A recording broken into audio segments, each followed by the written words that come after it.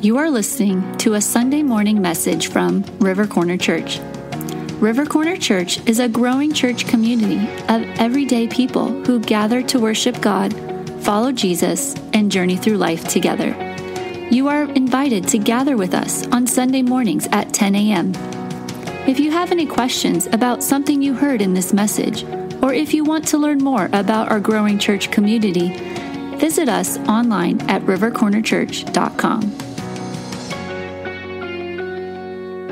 On this tree that I have up here, I have pinned some of my favorite Christmas memories. I took the opportunity this week to walk down memory lane through my photos and look at stories of Christmases past. And some of these, I'm looking at them and I have huge smiles. Beautiful smiles, in fact. That picture right there, which you can probably not see with the big wreath, is Katie and I's first Christmas together.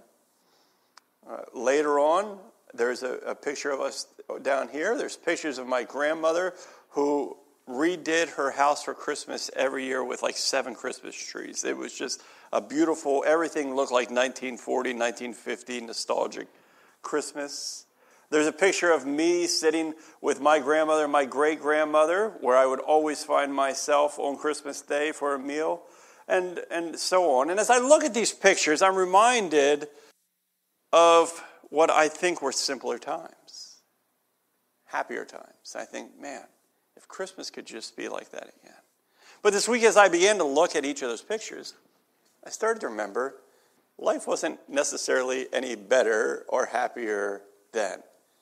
Though there's something in our memory that seems to whitewash what we remember, and it makes things seem better in the past, the truth is, I was in the middle of some really hard times that Christmas, just like I am this.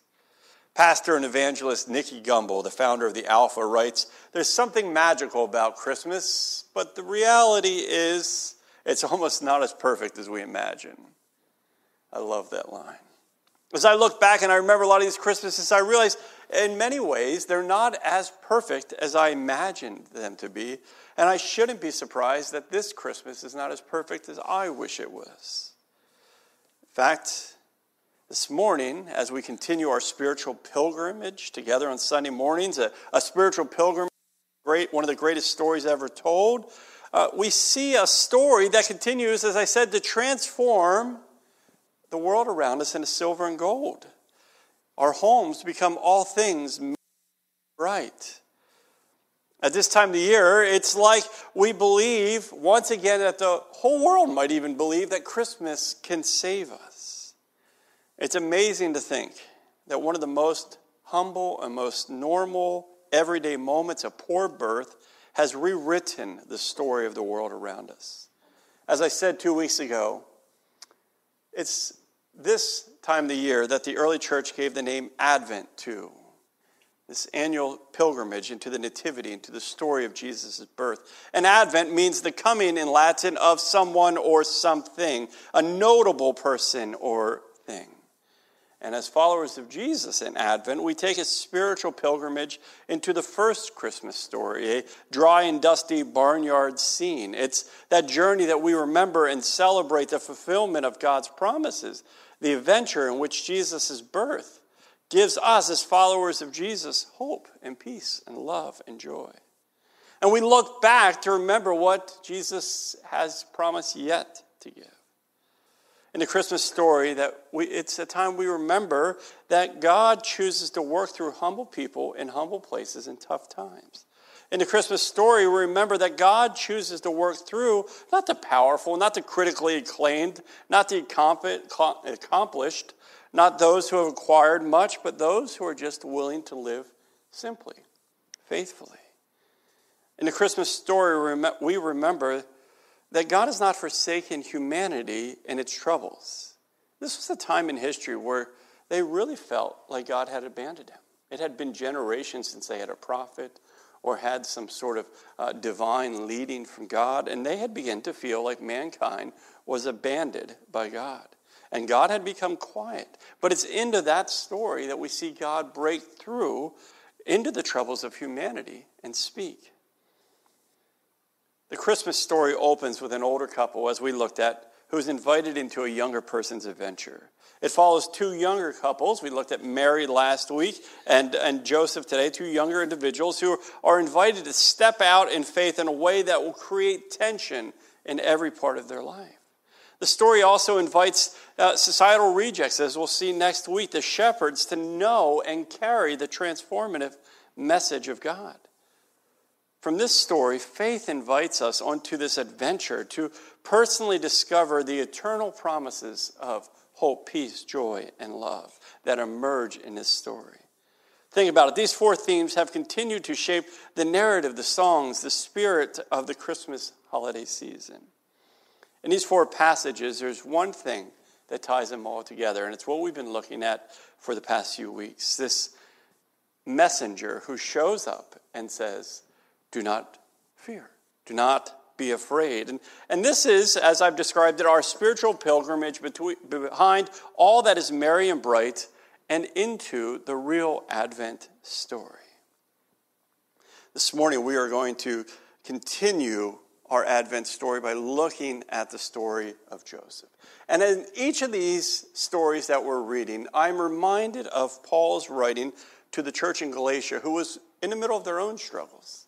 And he tells them in Galatians 6:9-10, let us not become weary of doing good, for the proper time we will reap a harvest if we do not give up.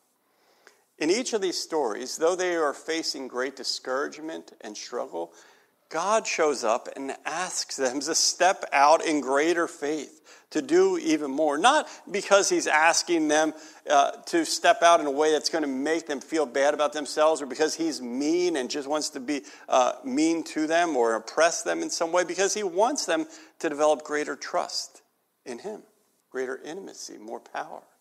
And Paul wants the same for his church. As we read the Christmas story, I hope that whatever we're walking through and we're carrying right now, we have this reminder that we must not become weary for doing good. That for the proper time, we too will experience an understanding of what God is up to in this season.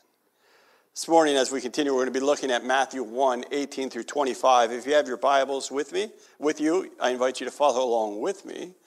And we're going to be looking at the way that God asks of Jacob. The first week, we saw how God asked of Zechariah and Elizabeth, the way that he asked them to step out in faith, but gave them a greater sense of hope. Last week, Kevin looked at how God asked Mary to step out in faith, despite her hopes and dreams will be lost or shattered, and she's still able to find peace in God's plans.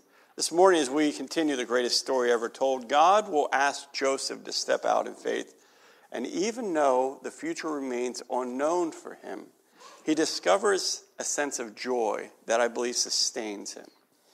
I invite you to follow along from Matthew 1:18-25 as I read from it out of the New International Version. This is how the birth of Jesus, the Messiah, came about. His mother Mary was pledged to be married to Joseph. But before they came together, she was found to be pregnant through the Holy Spirit. Because Joseph, her husband, was faithful to the law and yet did not want to expose her in public disgrace, he had in mind to divorce her quietly. But after he had considered this, an angel of the Lord appeared to him in a dream and said, Joseph, son of David, do not be afraid to take Mary home to be your wife, because what is conceived in her is from the Holy Spirit. She will give birth to a son, and you are to give him the name Jesus, because he will save his people from their sins. All this took place to fulfill what the Lord had said through the prophet. The virgin will conceive and will give birth to a son, and they will call him Emmanuel, which means God with us. When Joseph woke up, he did what the angel of the Lord had commanded, and he took Mary home to be his wife. But he did not consummate their marriage until she gave birth to a son, and he gave him the name Jesus. Many of us have been in the church for a long time. We've heard this story. We've read this story. We've grown familiar with this story. And as a result, we begin to lose a sense of the wonder, the mystery, the miraculousness of this story, the uniqueness of it.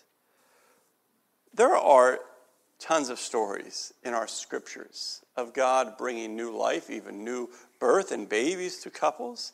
There are stories in Greek history from the same time of the gods bringing about life and birth for other couples, but in no historical document or elsewhere in the scriptures do we get a story in which God consummates the birth of an individual. Theologian Craig Keener, who looks into the claims of many other historic religions, says the ancient biographies sometimes praised the miraculous births of their subjects. They would talk about bright lights in the room or something like that. But nowhere else in the Old Testament or Jewish tradition do we find the capacity of God in this way. Out of the stories in which there are miraculous births, there are no virgin births. There's no miraculous birth stories. In the ancient world, including all Jewish accounts, and there's a lot in the book of Enoch, they're heavily embroidered with this sense of imagery, that God is doing something wonderful. He's bringing about a baby. He fills a house with light. But nowhere does it shoot straight in narrative, and nowhere is God the one who consummates the marriage. This is something unique. Historically, physically, spiritually unmatched. This is something so new that not only would it have been just unnerving for Joseph because, hey, now I have to figure out what I'm going to do in light of this, but unnerving because God has never seemingly acted this way before. Not only has God never acted this way before, seemingly no other religion has ever had a God that they believe acts in this way. When God does something new, a lot of times it can be unnerving. John Wimber in the Vineyard used to say, when God wants to get through to us, often he will offend our minds to reveal what's in our hearts. Sometimes our minds are needed to be offended so that we can see what God is truly up to. He often works outside of what we see as reality. God is doing something unnervingly new.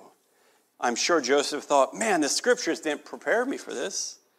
And new is always uneasy and unnerving.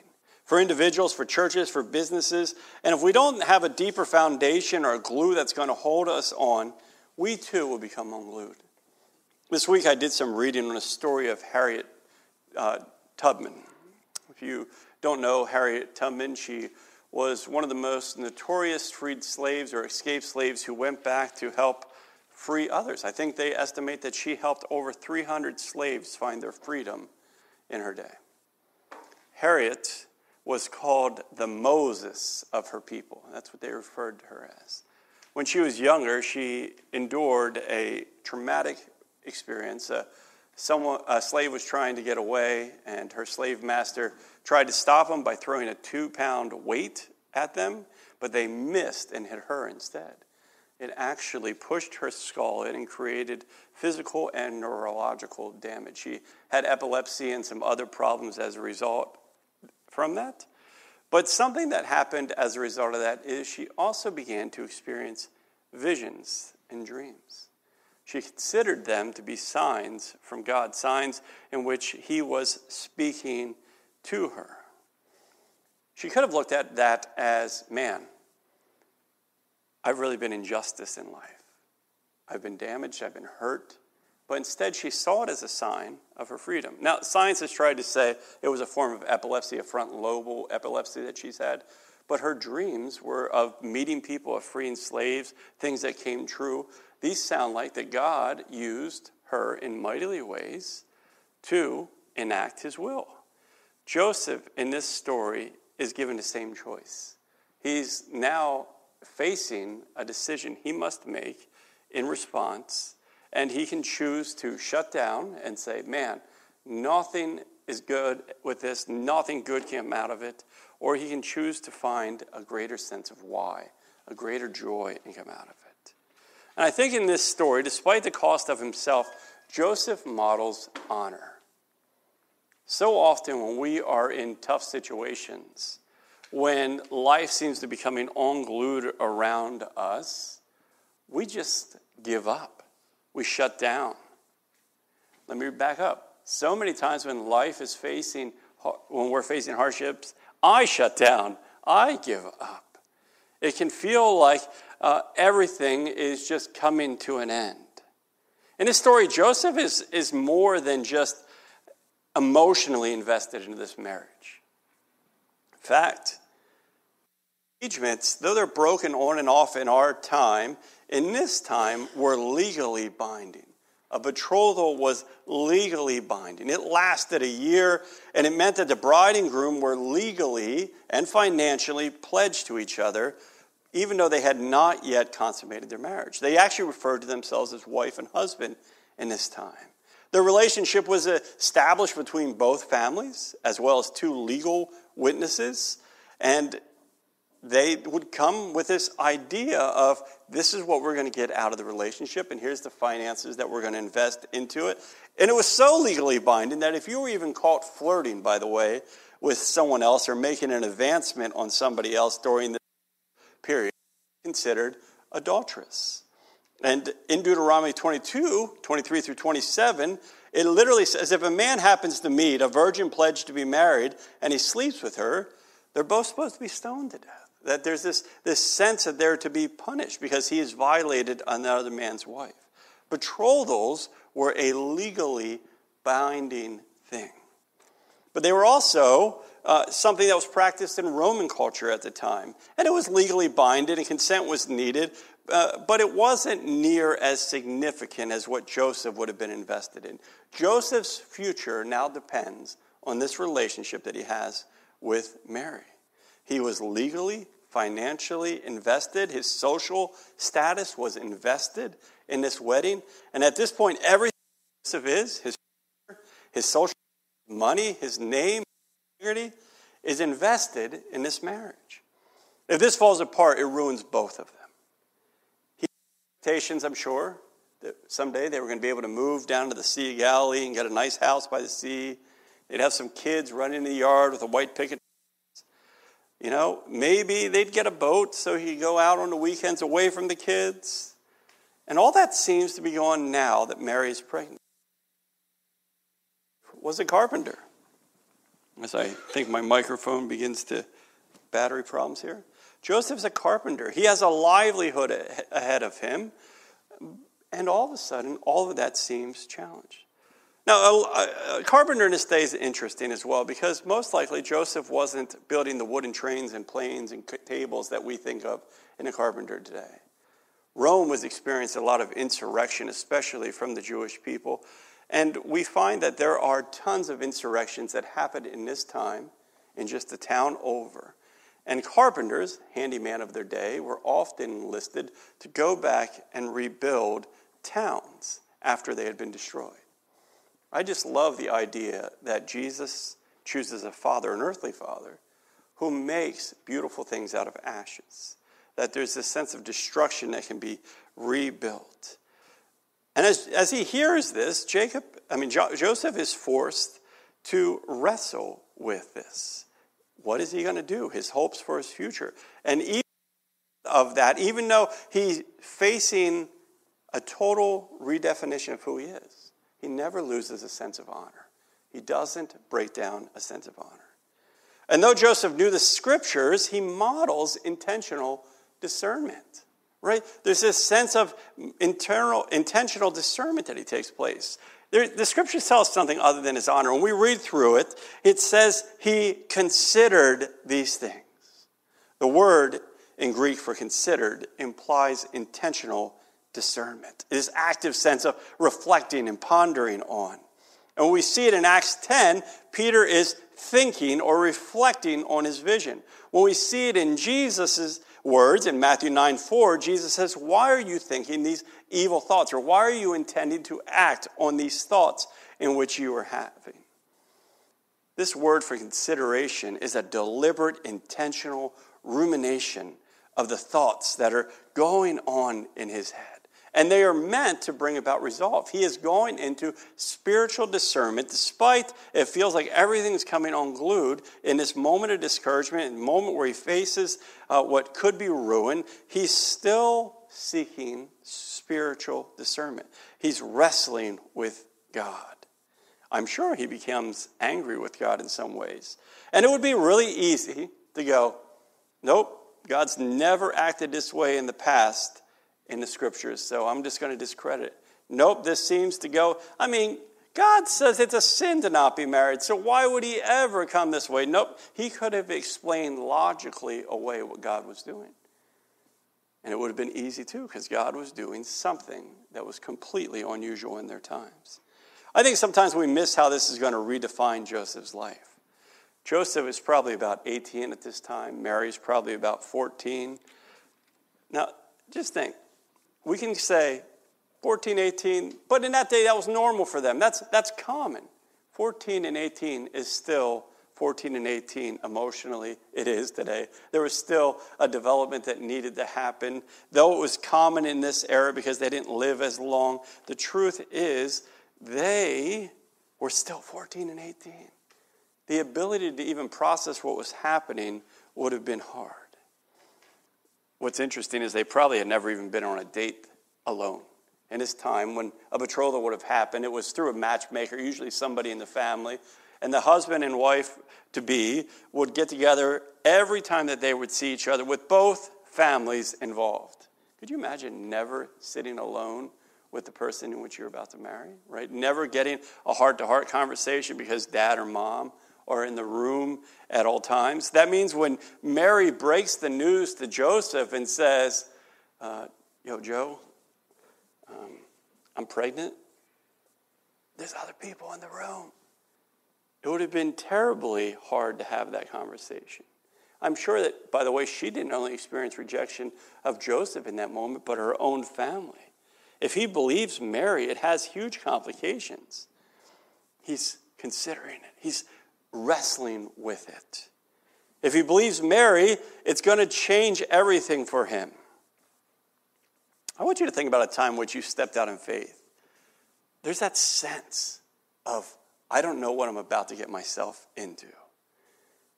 At 18, most of us begin to think about everything of life, and all of that for him is about to change.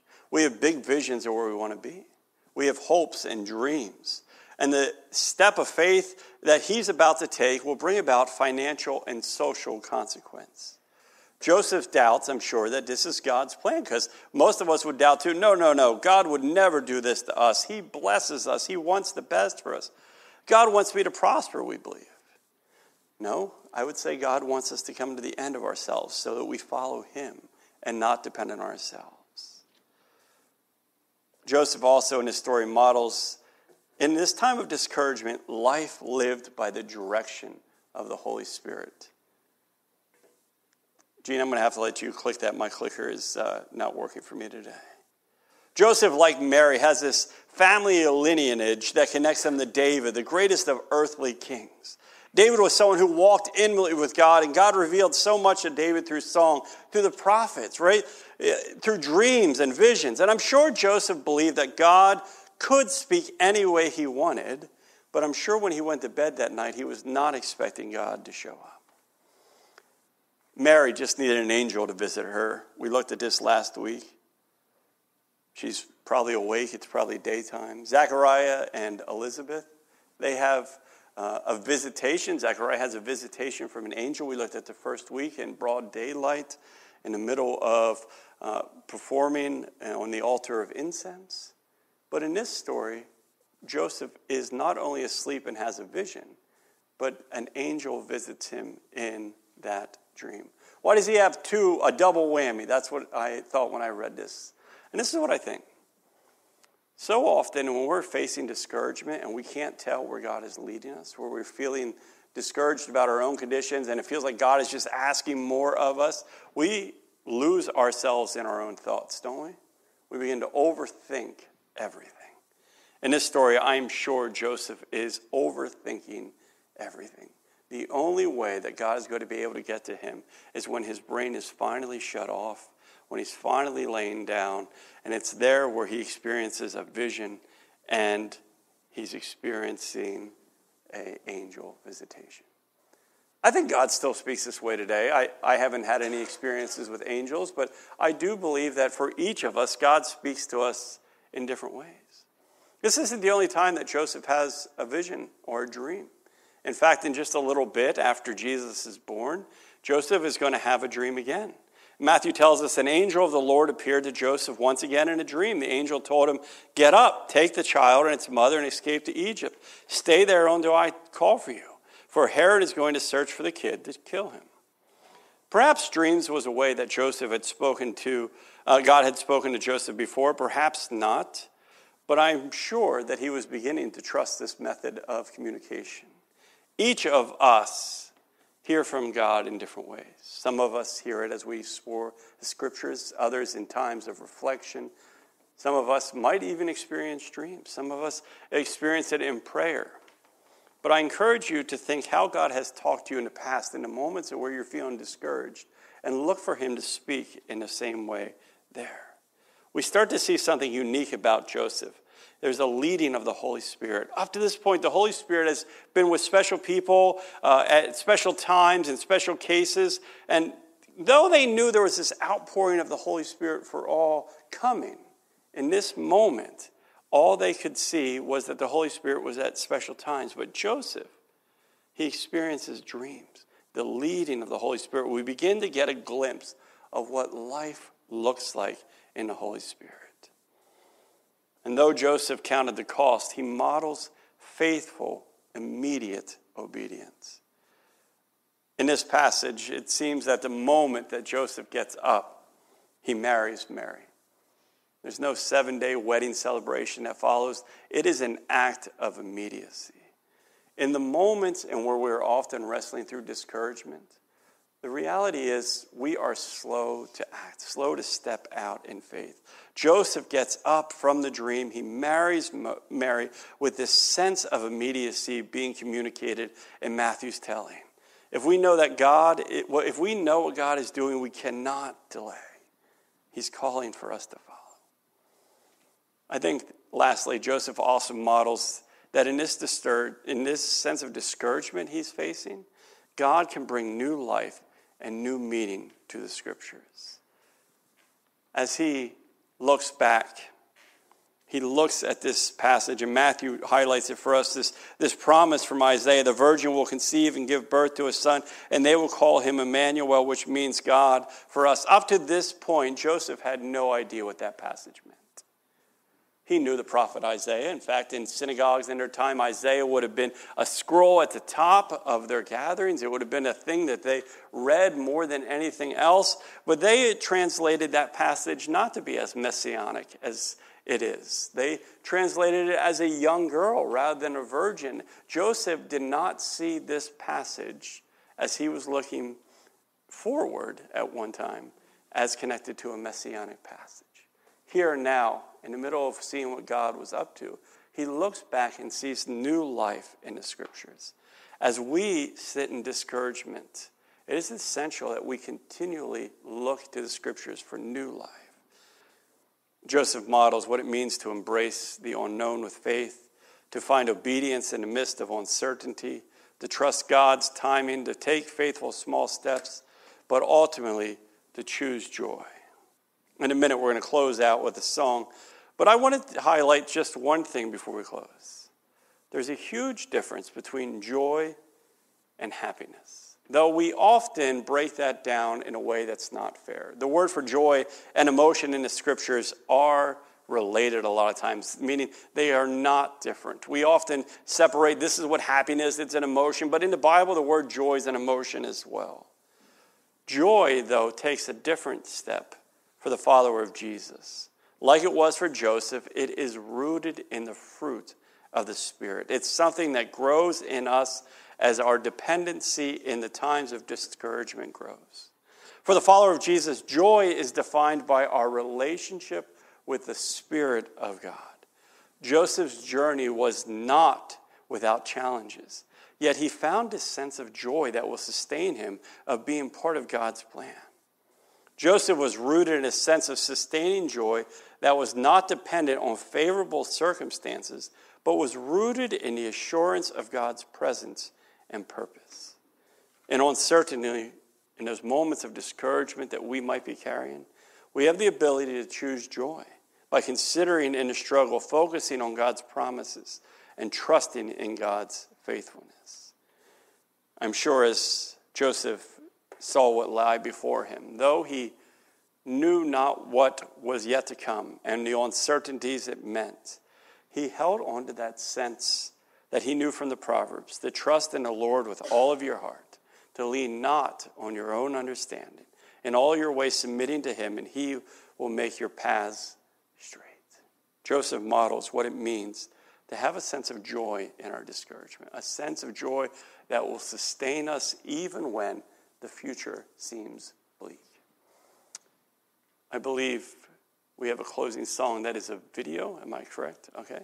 And so, Gene, I'll let you play that as I pray. So, Lord, we just give you our time as we leave.